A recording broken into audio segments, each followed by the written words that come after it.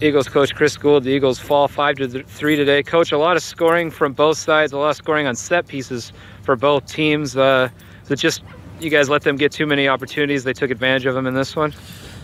Well, I mean, we were missing a center back, so that hurts. And, you start to see the consequences of not having that leadership in there, and just simple management things. I mean, for coaches, if you're giving up goals on rehearsables, that's really difficult to swallow, and we gave away a few of those today. And so I just think overall the game was far too open for us, and we didn't do a good enough job of collapsing on spaces and making it difficult for them.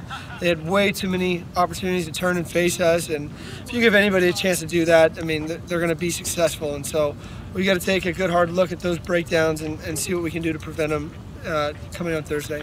An up and down year so far. You got your seniors last time out here on Thursday. What do you guys want to do to give them a memorable experience leaving Eagles Field here? I think everything from this season has been with a greater purpose.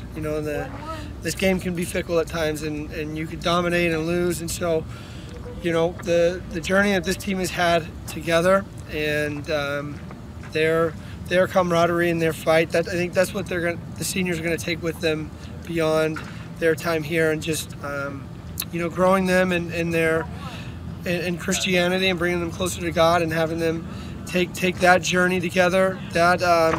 That ultimately is going to feed you for a lifetime. So we hope that it's not about the wins and losses. Of course, we want to win every game, but we have to take something bigger than that. And I hope that these guys have done that this year. They've really, worked hard, and this process that we're going through this next couple of years.